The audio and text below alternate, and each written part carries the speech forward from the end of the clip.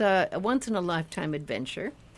And I'm going to get started on Facebook Live under Cindy Paulus if you want to actually see what's happening, too. You're pretty good on Facebook Live, too, aren't you, Kathy?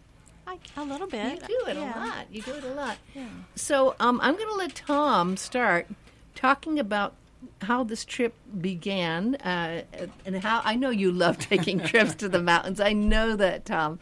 But this was kind of a special trip because Lama Gyaltsen and Georgiana Cook made a point of being a part of this trip. And it was a long trip, all the way over there to Tibet and up to Mount Kailash at a very sacred time of the year. Right. So basically the trip started with Georgiana calling me about a year ago or so, saying that she was diagnosed with breast cancer. Mm-hmm. So basically I said, well, when you're in remission or you're so-called cured, we'll go to Mount Kailash. And about, 6 or 7 months ago, I got a call and she says, I'm ready to go. So with that in mind, we planned the trip and it became a reality. How do you plan? I mean, you're one of the best at this, Tom, but planning a trip like this is not like planning a trip to go to Europe. It's a little more involved. And planning a trip like this, it does help because you knew some of the routes and you've also been there so often. How many times have you been to Tibet now? At least 4 or 5 times to Tibet and over 12 times to Nepal. Wow. So it started in 1983, so I have quite a history there. And a lot's changed since that time. Of course, everything's changing rapidly, but the reality of being on the Tibetan plateau and breathing the air and the difficulty getting there, that hasn't changed. You're not going to change that altitude easily. Right. A lot's happening under the earth and over the earth, but the altitude stays the same. And that's super a challenge. I remember that. I went in 1998 with Georgiana and Tom and Lama Tenzin. Correct. And this was kind of an interesting reflection back, too, because the last time you were in some of these places was with Lama Tenzin. I know that was the last time I think you were there, right, Georgiana? Yes, it was, yes. And some of the places still exist, and it's been a while, so you went with Paul Horn, of course, on that trip to Tibet that time. Right, that was with, again, to Mount Kailash, and that was my first time. That was approximately 10 years ago. So a lot of those memories, of course, started coming to light when I was walking the Kora and thinking about Paul and so forth. And I'll just briefly say I got up to about 18,300 feet, and magically this flute player, Zen type of flute player, appeared. And I thought, well, this is kind of strange. And I filmed him, and I filmed him in 3D, and he looked like it was magical. I can't even explain the words. It was so bright up there with the ice and the lighting that I couldn't even see the viewfinder on the camera. So I wasn't sure if I was really recording him. And then if I were to talk about the story, would people even believe that here I'm thinking about Paul and this flute player is up at 18,300 feet, right? That is a very, very magical experience. Right. Definitely But wonderful. luckily it all turned out, so I do have the evidence. I'm sure there's going to be a documentary to follow, right? Yes. I was fortunate enough years ago to interview His Holiness the Dalai Lama, and part of the interview talked about Kailash, so I'm hoping to bring those words to life with this new footage. Yeah, definitely.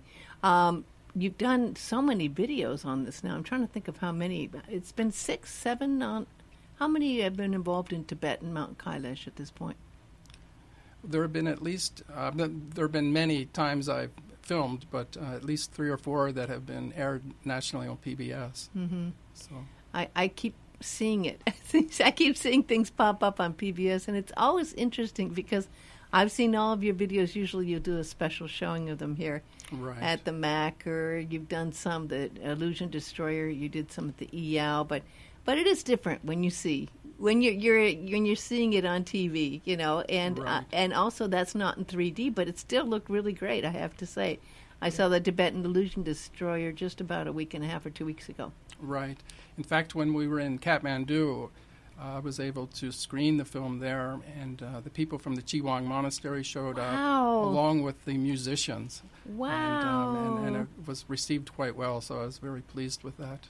Oh, that must have been so great for them to see it, right? Yes. Yeah. Wow, so you had to find a theater, but you didn't have your equipment or anything. Would you just run a DVD or something? Well, I actually went and purchased the only 3D television in Kathmandu, which was quite a feat. Sorry, I can imagine you going out trying to explain you want a 3D TV in Kathmandu. With Dorji Sherpa, and we found it, and then I donated it to the Chiwang Monastery. And in fact, I just got an email recently that it arrived up at the monastery, which is up near Mount Everest, so the kids could use it for educational purposes. So it all worked out. I'm trying to imagine. Can you imagine, Georgiana, these kids up at that monastery trying to see 3D TV for the first time? Right. They'd have to have glasses, and I can't quite imagine what their faces would be like when they see the 3D. that would be pretty amazing. It really. is pretty amazing.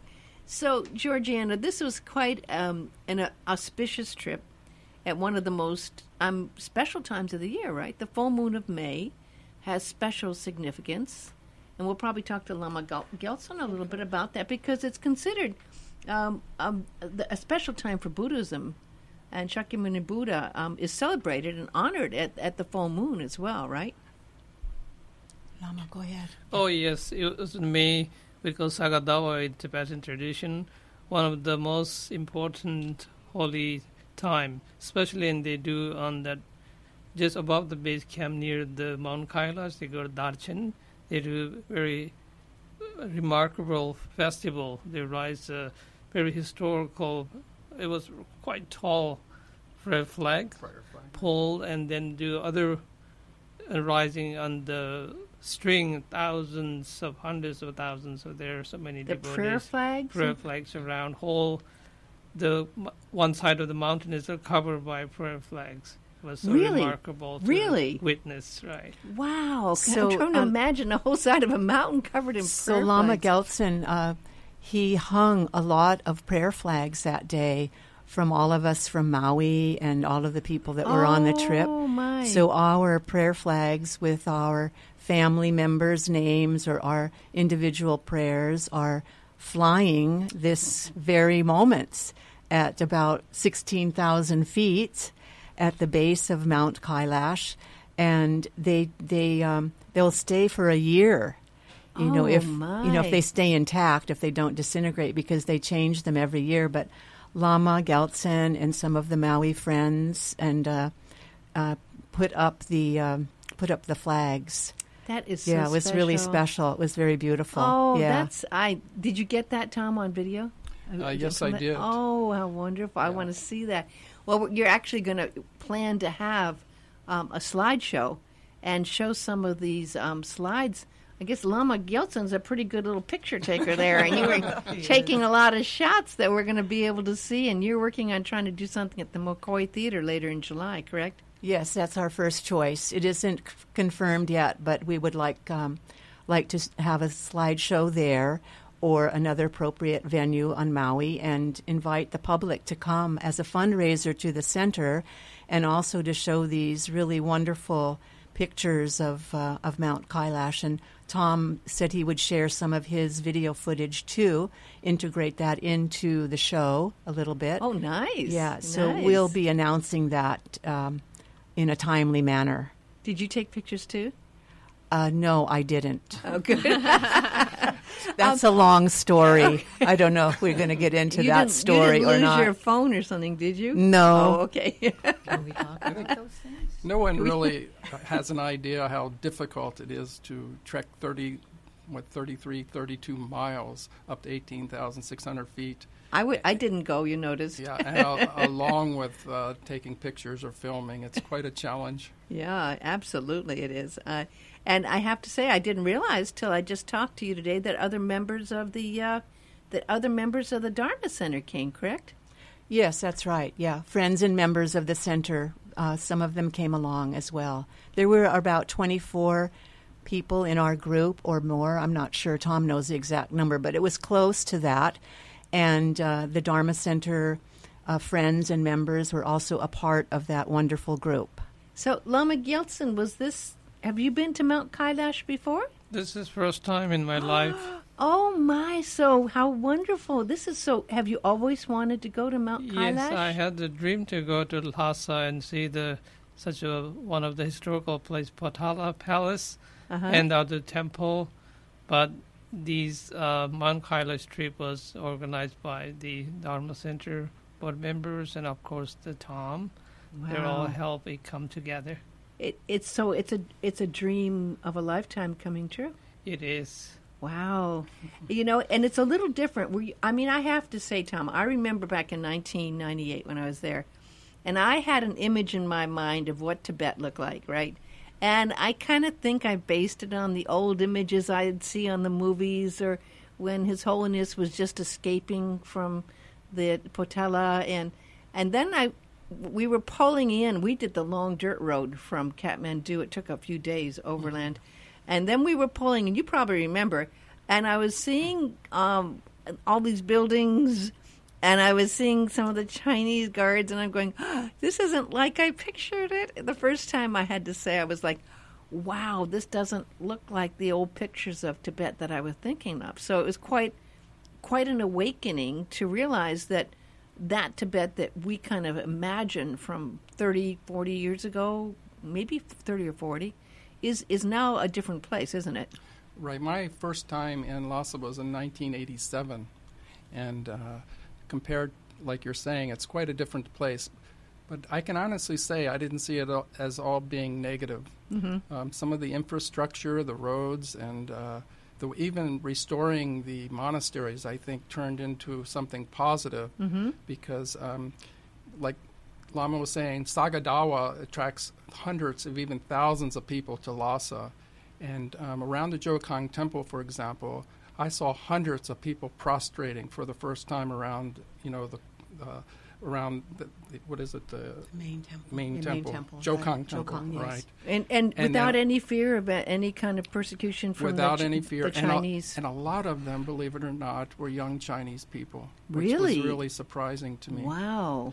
So in restoring the monasteries, it appears to me that it's also attracting people back to the religion.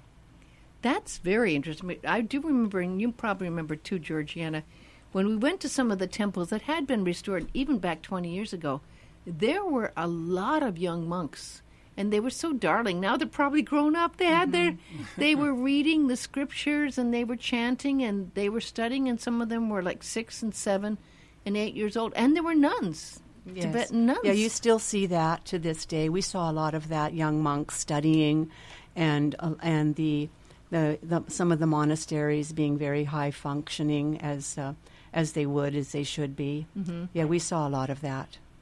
But there's also the fact that they do know they're being watched. I mean, even though they're doing it, and that's why I'm even more impressed that they were fearless enough to go ahead and prostrate themselves and not be afraid of the situation. I don't know if it'll be okay with Lama Gyaltsen, but there's a little interesting story. Lama did not use the term Lama for himself, and he was not wearing these robes, if you're on Facebook, that he was wearing. Do you want to start the story out, and we'll ask Lama about what happened trying to get in, and the kind of rather adrenaline-filled moments when you're getting ready to try to get into Tibet? It was basically a roller coaster in terms of emotional roller coaster with the idea of Lama getting into Tibet. In fact, we didn't get it approved until 2 hours before we were actually to catch the plane to Lhasa. So it was about 8:30 in the morning. Lama and Dorji, our guide, went to the Chinese embassy where he had to be interviewed by the Chinese authorities. So we thought... And what airport was that? Well, this was the airport. We were still in Kathmandu, so we were trying to get to Lhasa. Uh-huh. So, the clock was ticking. Everyone was at the airport waiting for us, and we're wondering if we're going to be able to catch this plane or not. Mm-hmm. So anyway, they pulled Lama into this room. We weren't allowed to accompany him, and basically interrogated him. So I'll hand it over to him in terms of how he handled that. Okay, so let's explain. Lama, you were not dressed in your robes yes. when you were there at the airport. Yes. You're wearing street clothes? I wear aloha shirts. And jeans. He looked very youthful in his aloha shirt and jeans. Had you seen him in aloha shirts and jeans before? No, not really. No. But let me premise something else, too. Of course, we couldn't call him Lama, so he came up with the name Tommy G. So he was Tommy G at that moment in time. Is this the alter ego you've always thought you had of yourself in a aloha shirt, jeans, and calling yourself Tommy G? Where did you come up with Tommy G, Lama? Because the name was chosen by their group leaders. Oh, okay. Because otherwise everyone was going to call me Lama, or it's not good to have that evidence. Yes. People to hear, Yes. He had the interview with the aloha shirts and he pretended as a regular person. So that's how they let me go to Tibet. But you have your passport. So what did you do with the passport, I don't think on your passport you're called Tommy G. No. So, did you have to show your passport? Not the general people doesn't know what my real name is. Only the company knows in my passport the real name is. There is a little involvement with the Tibetan name as a monk, so that's how they were critical about this name. So they brought you into a separate room away from anyone else. It was just you and the person interviewing you. Interviewing with the consulate. Okay, so as a Lama who's practiced meditation for pretty much your life, right? Yes. I would love to hear how you keep your cool, Mr. Tommy G. Yes. And don't get nervous when you have I heard he was a rather large guard or person interviewing you there in Kathmandu. What did you do to stay calm in this rather important interview? I keep it myself very positive because my intention was very pure to visit such a holy place in Tibet as well. My family is from Tibet, so I enter in this special room with the consulate. He went page after page, all the questions. So I have to be really honest and careful. But he was really pointing out, you doesn't look like a regular person. And I said, why? It's the same person, human. So I thought, I just quiet. And he said, your hair is short. Your dress looks like very much yellow and red. And it doesn't look like. And why you're traveling? What is your interest? What the purpose? So I answer very quietly and respectfully.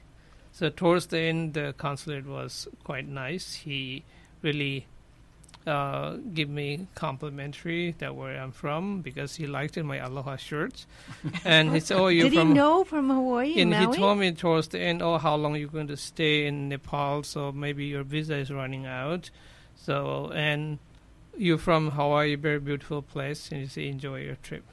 Wow. So was, you think very positive. The fact that you were from Hawaii, do you think that helped get you through? Do you think it was easier because you were from Hawaii and that he knew of Hawaii? I think he knew about Hawaii very well, especially at that time the huge world news was going about a big island. Oh, that's right. Eruptions. Of course. That's right. So it was getting all the news. Right. I hadn't thought of that. Wow. Did you do a big sigh of relief once they let you said okay? I was worried in my bag. I had my string, the prayer beads, and my cell phone. All they're going to go through my wallet. So what I'm going to do? Yeah. I emptied it usually very much my photograph, or there's no any other lamas, the Dalai Lama's pictures in my wallet, even in the. Because you would have gotten in trouble if you had a picture. Yes, if I have any things in my bag will be trouble. Yeah. But they didn't go through in my bag. So you were kind of blessed. I was very blessed. Because it took a quite bit long time. Yep. Actually, Lama would have been the only one if he didn't pass that interview, he would not have been able to go with the group because the group, we all passed the initial applications for the permits and so forth. Only Lama was the one that was singled out and questioned. So I don't know what we would have done. We probably would have gone without him, or that would have been his desire. Yeah. It was really tough. It was very, very tough. So we had a big celebration at the airport when Lama showed up, and we knew he could go. Oh. Yeah, it was really, really hard. Really hard. When he walked out of the room, the Chinese guy was behind him. He had a big smile on his face, and he went. So we were all, of course, relieved to see that and very pleased. Well, I remember way back when we went to Tibet, and there was this hotel in Tibet called the Yak. Was it called the Yak Inn? Yak Hotel. The Yak Hotel. At that time, it had a stuffed yak right there in the courtyard. And I was asking you before we started here if it's still there. And the Yak Hotel, 20 years later, is still there, right? Yes, and in fact, we wanted to stay there because it's owned by Tibetans, and it's very close to the Geogiana temple. And it's ideal place, really, to be in Lhasa. And they had pretty good chai, as I remember, right? Yeah, again, it's fairly modern now. It's it changed. been The rooms modernized? are nice. They have TVs in the rooms. Oh, for example, my. So. Well, I have to remember from way back then, we were told that possibly that we should be aware that we could be on a camera and we could be videotaped, and that we had to be careful even in our room because, I mean, obviously they're watching sometimes. Did you feel that same way now? Is that still a consideration? Not to that degree, but with Lama Tenzin, it was certainly reality. And again, he had to dress in Western clothes, and it was almost deja vu again, being with Lama Gyaltsen going into Tibet. So our guides, the Kathmandu, the Nepal guides, told us not to refer to Lama Gyaltsen as Lama, because we call him Lama La. Don't say that. Don't speak Tibetan. Don't bring not to speak Tibetan. Yeah, don't speak Tibetan. So for a while, the first few days, Lama was pretending like he didn't know Tibetan. And we weren't calling him Lama. And of course, for those who don't know, Georgiana has been speaking Tibetan for 30 years. You've been speaking Tibetan as a translator. Yes, so I didn't. I was obeying the rules. Mm-hmm. Don't bring your cell phone, because if you do, erase all the pictures of Lama on the cell phone. So many of us didn't bring our cell phones because we couldn't. We couldn't keep up with that, with erasing all the pictures of him. Wow. So, but interestingly enough, Lama brought his cell phone. Oh, my. And his mala. And then after a while, it broke down, and we started calling him Lama. Mm-hmm. And then... That led to even some of the local people realizing, where's the Lama? I hear you're saying Lama.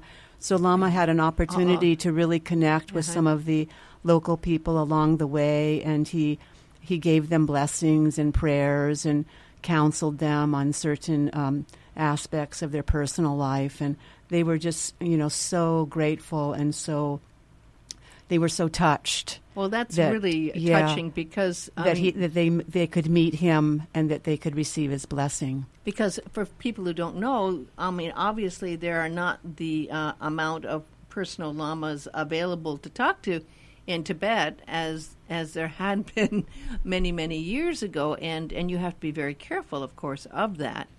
Yeah, we had this wonderful experience at Mount Everest Base Camp at the Rungbuk Monastery, where Lama literally went in and talked to the local monks and set up a blessing for us so our trip would be safe at Mount Kailash. And it was one of the most serene prayer sessions I've ever experienced.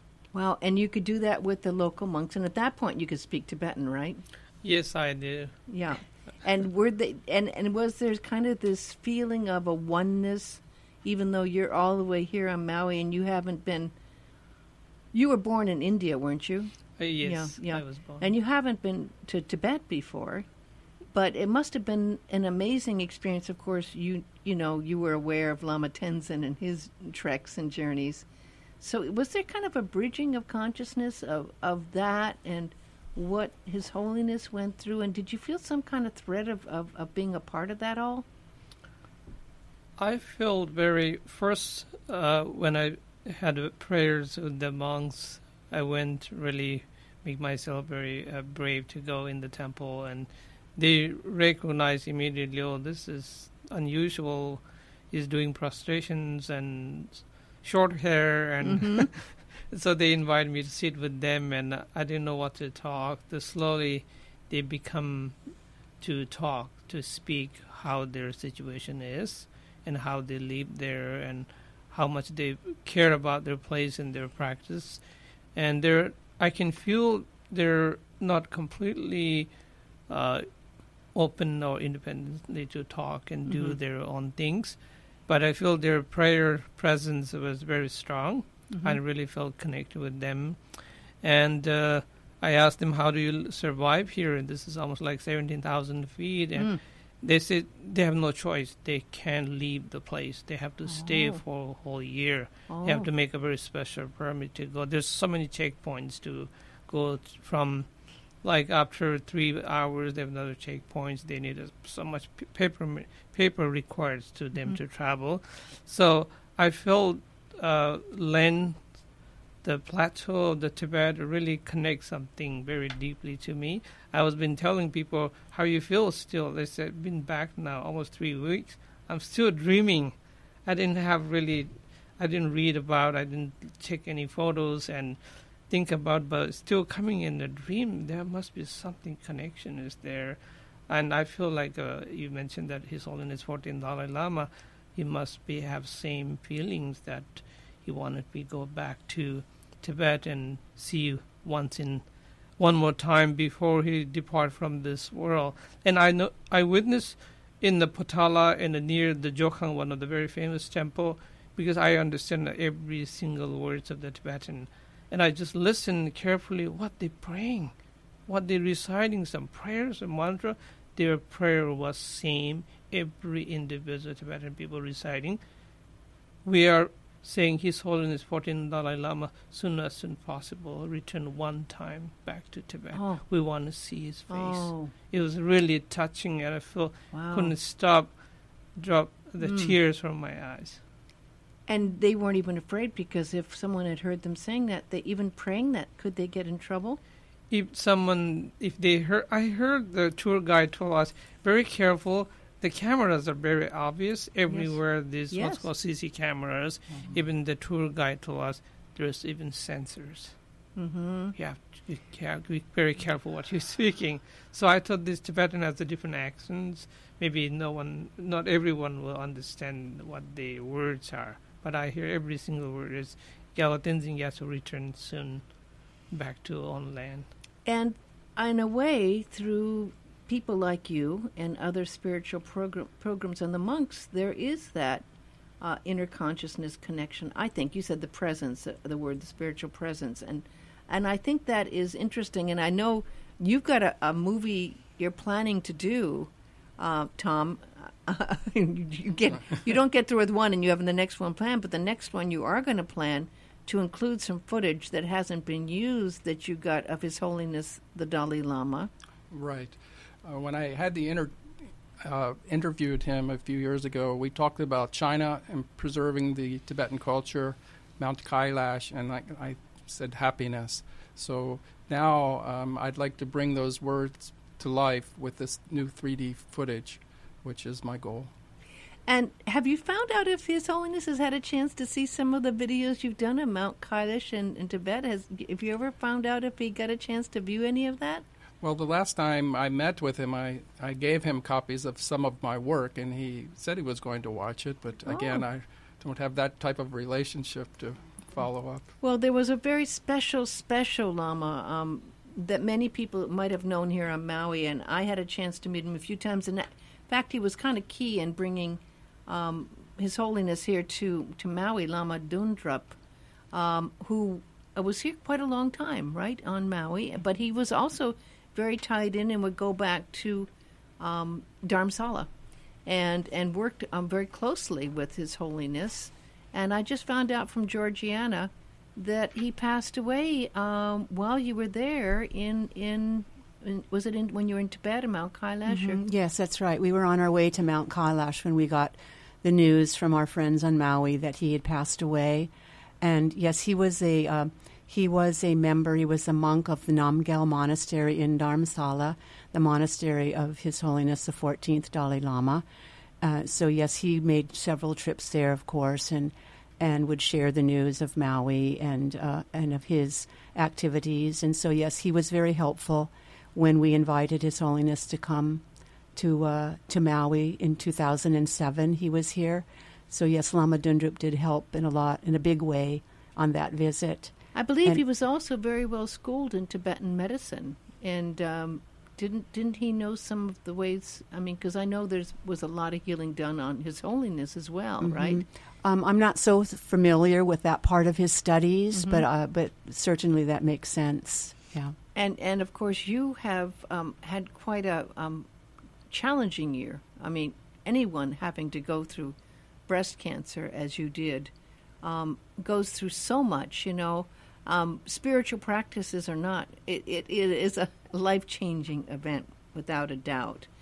Did the idea of going to Mount Kailash, as you talked to Tom about, was that a goal that you felt was something that could keep you, your vision and your focus on getting well enough to do that? Did you find that helped out? Well, it certainly had, it did have, I mixed that experience with my desire to go to Mount Kailash, but I have wanted to go to the sacred mountain all my adult life, ever since I began studying Tibetan Buddhism. I've always wanted to visit Mount Kailash, and it just happened that these things happened at the same time. I got sick, and actually we tried to go in 2014, and we talked to Tom, of course, to help us get there in 2014. It was the year of the horse, a very auspicious year to go to Mount Kailash. But again, there were restrictions, and the same restrictions on Tibetan names, the names of the Tibetans who were applying to go to China, to Tibet. If they had a Tibetan name, it was very hard for them to get a visa. So that issue already started in 2014. So we couldn't go because of that, because Lama Gyaltsen has a Tibetan name, and some other lamas that wanted to go with us also, their passports would have their Tibetan names. So we didn't pursue that trip. But then I got sick, and then it came up again that we could go, and so it was just, I didn't want to miss the opportunity. And so, yeah, it all was mixed together with my studies, with my beliefs, and my connection to Mount Kailash, and all of that having to do with wanting to go. And it was wonderful. It was perfect. You've served the Maui Dharma Center for how many years now? I've been associated with the Maui Dharma Center since 1982. Wow. So I don't know. I think that's maybe almost 40 years. Yeah. Wow. That's a lot of time to give towards this, and during that time, never having gone to Mount Kailash, I have to ask how. First, I'll ask Lama, and I'll ask you as well. What the feeling was when you got to that, because it's such a hard trek. You say it's 32 kilometers to get there, Tom? Miles. 32 miles. Around, to walk around. To walk around it. And I know Lama Gyaltsen said something beautiful, that he still feels like he's had that. Do you, I mean, obviously there's something about a power spot like that, and there is some energy. Do you feel that there is some kind of change that actually happens when you're able to make and accomplish that and be there? Yes, of course, it's an incredible feeling to have completed the Korwa and to visit the mountain. It's just really a very beautiful, very complete and fulfilling feeling. But I have to say that the experience itself was very arduous, very challenging, and maybe the changes are on a more subtle level. I have to say that for myself. I don't know how others did, because we all had our own experiences. There were 24 or 26 of us, and we all went for our reasons. And so, yes, of course, it's life-changing. It was a journey of a lifetime. I mean, that's kind of a cliche, but that's really what it was. And you know what? I think, Tom, you've seen this as well on some of your journeys. It's like a pebble thrown in a pond. you're there, but then things change and you even feel differently over time. And then I'm sure it's interesting seeing the footage back and watching it later from a different perspective of being there versus watching it later. For me, it basically provided a quiet time in my life. When you get up, to that altitude and you're in that scenery, and there was many times that I was alone too, that I wasn't with the group. It gave me the time to reflect on what's really important in life and to get centered in terms of my priorities and things like that. It's interesting too, because when you're in the present moment, as you have to be in part of that whole experience is, being there now, and you're doing your prayers or chanting and trying to be as present as you can be. But at the same time, surviving the arduousness. You're just trying to stay alive. Get some air. But you know what? That is part of the spiritual experience as well, isn't it? Because between the subject and the object and the beingness versus, not beingness, when you're just really, whether you're in pain, whatever, when you're going through that alone, you can't help but really just be present without some thought, right? Right. and that's part of, I think, why you do hard treks, is because in a pilgrimage, most pilgrimages are not easy. Most pilgrimages are kind of unless you're going to go to Eel Valley. That's a pretty easy pilgrimage. You could do that. But most pilgrimages do have some of that aspect in it. I have to ask Lama, yes. When you do a pilgrimage, and for you, this was an experience of a lifetime, do you do certain preparation for a pilgrimage? As you say, the other pilgrimage, like earlier you mentioned going to the Europe or just going to the Eel Valley, this is totally different. I didn't have a really idea how high and how difficult the altitude is, but I did hear from some of my friends who went before, and it's a little hard, so I took Haliyakala over a month exercise like a practice, many as much I can. So that really helped me to go to walk there, but still very difficult because the thin air. And the difficult part was not enough sleep, and there is no really things to eat there. It's totally above the tree line. There's very hard to find any greeneries and some protein. So that made it very hard, but you mentioned that some blessings or power or whatever call it, energy, it really pushed, it really triggered to accomplish this really difficult journey, this pilgrimage. Mm-hmm. And as you said, you're still feeling. Yes. You're still feeling the after effects, is that? The people mentioned that, you're going to feel something, you're going to hallucinate, you get some kind of awareness, but I didn't believe it. There's things I don't know what people are talking about. So I witnessed this time. There was a very hard place to sleep and not enough sleep, and there's nothing to eat or drink for 3-4 days. And really? Yes, it was hard. Even they give some black teas or something, they give a hard-boiled eggs, and we don't know where it's come from, and better just starve. Might have been a wise choice in that. Yes, As a pilgrimage, good to do it this way. So, and I think all combination, it made me really strong, very energetic. Everyone is telling you, you're strong, and I honestly say my roommate was really sick. And I was so worried how I'm going to make this trip. My roommate is coughing day and night all the time. And I had the kind of feelings that I might not able to make this trip. So along the way, I walked. So some angels came, and there's a Tibetan young girls, they're only 13, 14 years. And they tell me, how are you? I said, who you are in the middle of nowhere showing up? Yeah. And I said, they said, can I help you to pull you? Push you. I said, no, I don't need it. They said, come on. And I came friend and say, what do you do here? And you were just very teenager, 13, 14 years old, and very good looking. I said, they work. They're like horse handlers, and they were going to help their brothers and to get the final destinations. And I feel very touched, and I feel and it's a little bit disappointed to their lives ending like this here. They don't have any education. They don't able to go to school. What is their future? And I give it just advice and what to do. I told them this is not the time. You're a teenager. You have to be fun and enjoy your life, not always being handler, taking care of tourists and hiking this high altitude. And they really took very deeply what I said them with the very my feeling. And they're going to show up at the Dharma Center and come stay with you now and have you take them out to the local bars so they can have some fun. And many of our groups says, wish we take them with us back. Oh, they really touched. Many young teenagers are having really difficult in that area. Aww.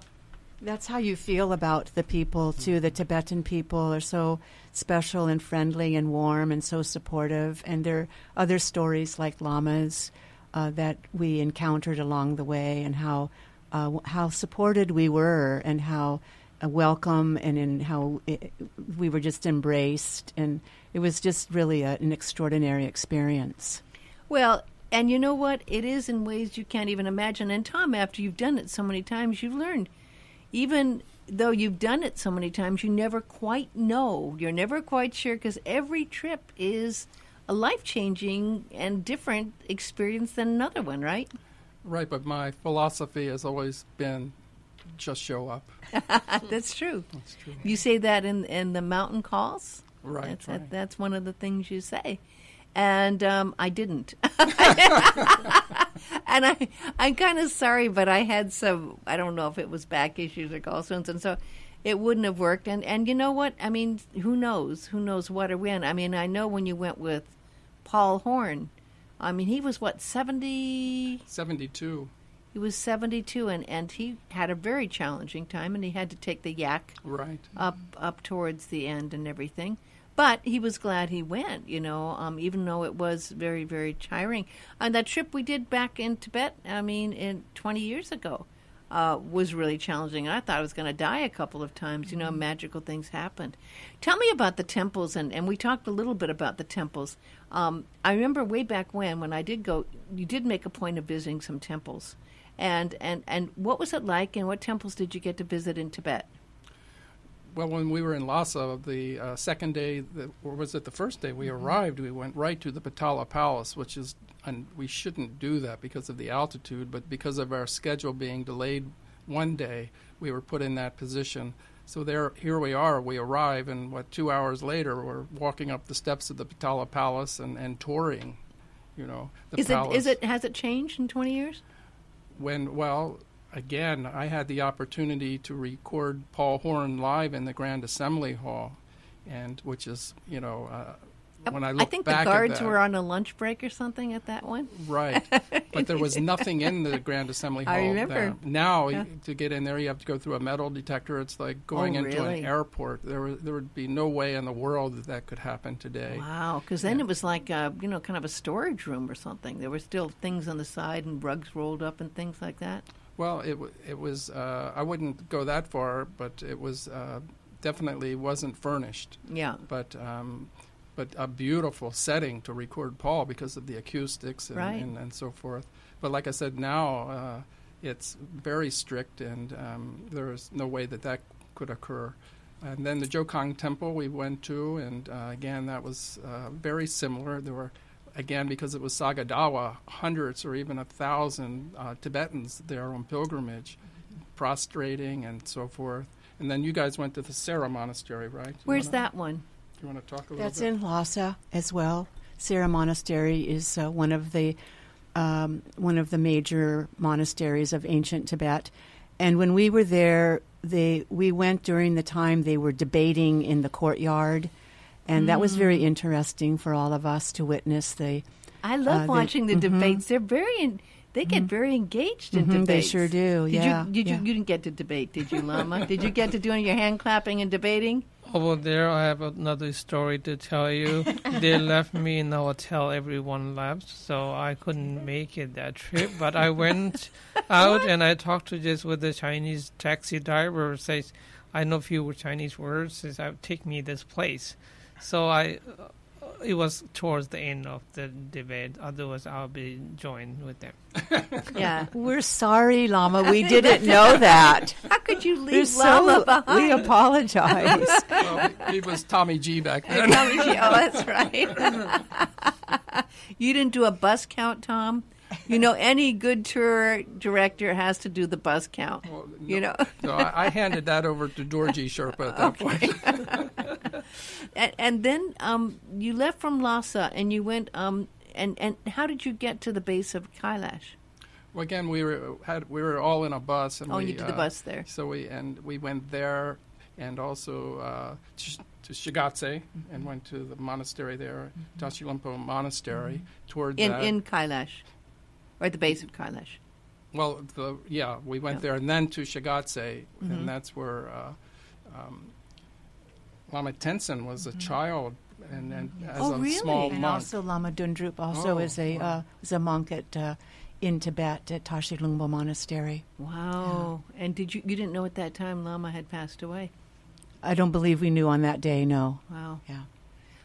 And of course, Lama Tenzin's ashes, as you show in one of your documentaries, were scattered when you went to Mount Kailash, and that was 15 years ago you did that? When was that? Is that about correct? Yeah. About 15 years ago. Yeah, and that was up at the 18,300 foot level too, so that was quite special. Yeah. And it's kind of a circle in a way. Besides being a circle around Kailash, of course, which is a circle as It's well. like a mandala. It's a circle within a circle. But it is an interesting thing for you to be able to go back and knowing that, Lama La's ashes are scattered there on that mountaintop, and that, you had been before and you made it, which is quite an accomplishment. And I have to really congratulate you, Georgiana. Well, thank you for that. But I think that many people can do this trek, can do this pilgrimage. It is very daunting. It's very challenging when you hear about the stories. But I think people with the right attitude and the determination, and no matter what kind of shape they're in, we've heard many stories of people that are disabled or can't really function 100%. Make the pilgrimage and do just fine. And I just think that it's it has very much to do with the blessings, with the mountain itself, with the people of Tibet and ancient Tibet and all the masters that have gathered there and practiced there, and even the ones that are still there, that it all contributes to the inspiration to meet the mountain and to make the journey. Well, we're just about out of time, but I feel very, very blessed to, on this full moon day, to be able to say Lama Tenzin's presence kind of is joining us in a way, I feel, and Lama Gyaltsen's learned to speak very good English. Last time I talked to you, I didn't think you'd be able to speak without translation. So I have to say, congratulations. It's really great to be able to hear you speak English. The Dharma Center is a wonderful place. You want to just tell people, I'm going to finish up the Facebook Live. You can tell people how to come and join you at the Dharma Center. Yes, the Dharma Center is located on Baldwin Avenue, right between the post office, Paia Post Office, and Mana Foods. We have a 27-foot stupa, outdoor shrine, temple, pagoda. We call it a stupa in our tradition as the landmark. And we have daily practice. We have weekly teachings and community service, and everybody's welcome to come.